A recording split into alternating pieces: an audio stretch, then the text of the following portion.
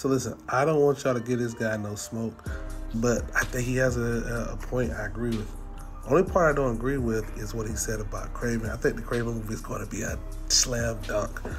But yeah, great observation. Y'all check it out. So the post about Cardiac. People, you all want characters put in movies or have a studio make a movie about a character like Cardiac with no introduction. If you do that, come out of your feelings. If you do that for some character like Cardiac, he's going to end up just like Madam Web, just like Morbius, just like what Kraven is going to end up being. These characters do not have a big enough presence, and they need to be introduced with a much larger hero that has an established fan base and audience. This is why I say sometimes you need a seat at the table, sometimes you need to make the table, and sometimes you need a seat at the table to see how things are done. Those three things are not the same. Sometimes you just need a seat at the table. You need to be the presence in an industry to let your voice be known.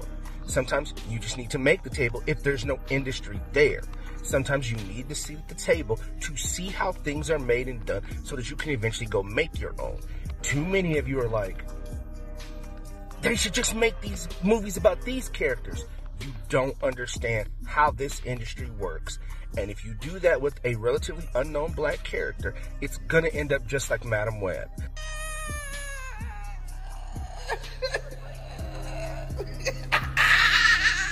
There's a reason why Ironheart is getting a show, is because she was already introduced in Black Panther Wakanda Forever.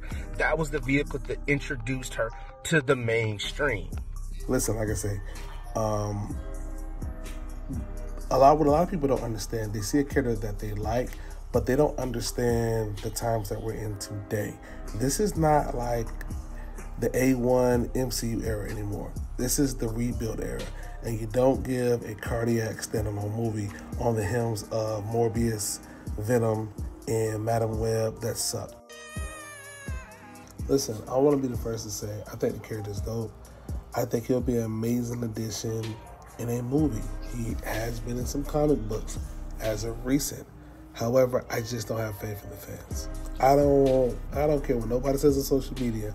It's all about putting butts in seats. And if you struggle to do that, you know, just in today's age with everything being super social political or people calling things woke, it's a whole freaking culture war out there. Definitely don't want to do a standalone movie with this guy. You definitely want to insert him into a Spider-Man movie, but it's just like, where would he fit?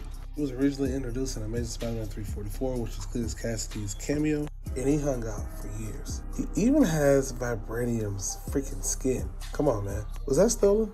I think he should slowly transition to Cardiac maybe over the course of 2 films and then kind of see where it goes.